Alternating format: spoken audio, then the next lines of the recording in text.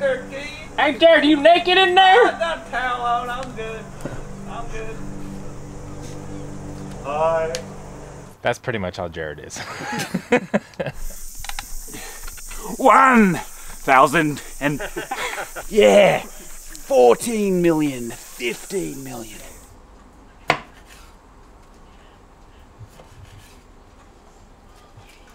Has there been anything you've missed from, you know, once you're in New Zealand? You missed anything that wasn't here, that was in America, that you'd usually have?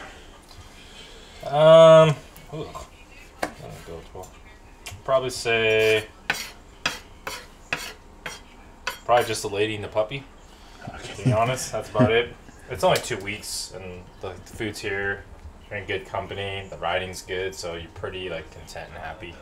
And you're here to do a job, you know, work on some things, and so it's pretty easy to have fun here and to kind of get our job done.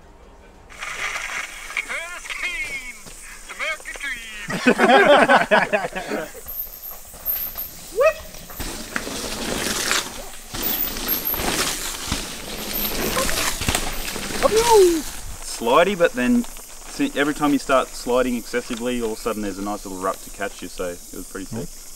What does Rotorua have that makes for good training? There's rain here. He lives in summer. I live in SoCal. Wet roots, mud, you know, the Mother Nature always mixes it up, so it's sunny one day, then downpours the next day, so it just kind of keeps you on your toes and keeps the tracks interesting, and it's been awesome. That's the reason, one of the big reasons why I wanted to come over here personally.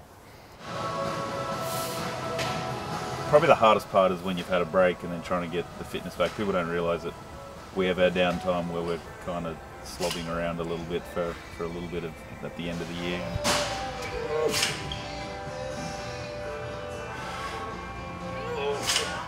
Fatty McGee. This guy's a closet eater, man. He likes to hide shit in his room and eats at night. He's like 4 inches shorter and he weighs like, what, 10 pounds less? Rubbish. It's all muscle. Smells like poo and deodorant in your room, Paddy. You like just shit yourself and then try and mask it all the time, or what? It's gross.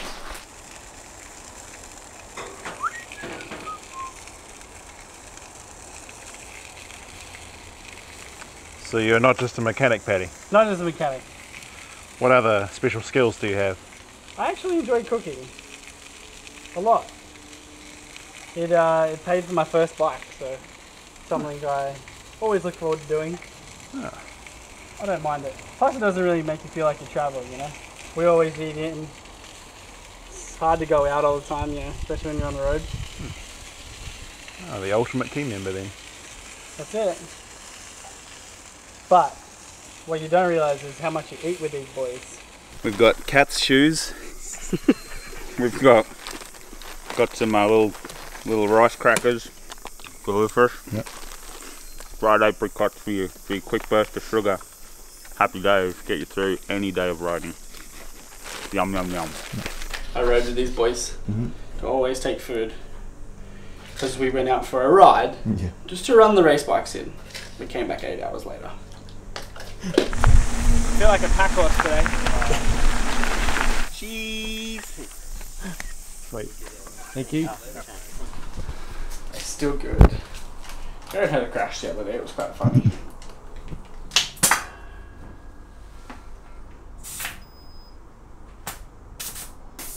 Hey. 22, 26. From this gauge? Or just from the pump? From the pump gauge. Been working a lot with Olin's, just dialing in some product there.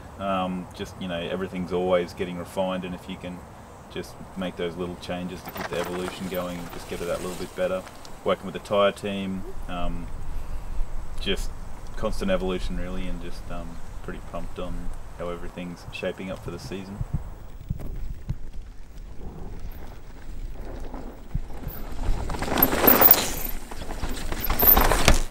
Gonna take it all! Smash it! Just have a great time and just really get in the spirit of enduro. No. Oh look, wonder where that came from. Who is it?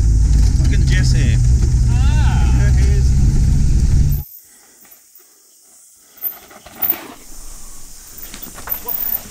What's body like?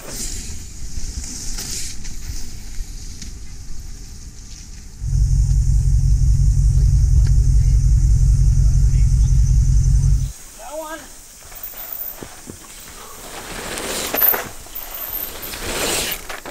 Curtis looks a bit moister than California, mate. It's sick. That's why we're out here.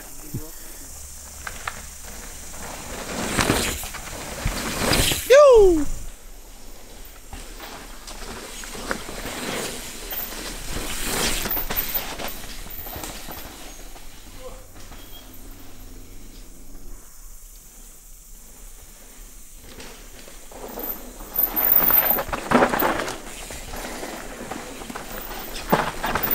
Oh! For me, man, it's to do what I was meant to do last year. I didn't really have a fair shot or go at it, so feeling good this year and healthy. Stuff's good. Excited. I just gotta have a consistent season again. Take speed I had in certain stages last year and put it all together. Just for me, that's the biggest thing. I think if I can do that like I know I've done in the past, then results will come. It'll be sweet. Gun out. Get out the gun over, boys.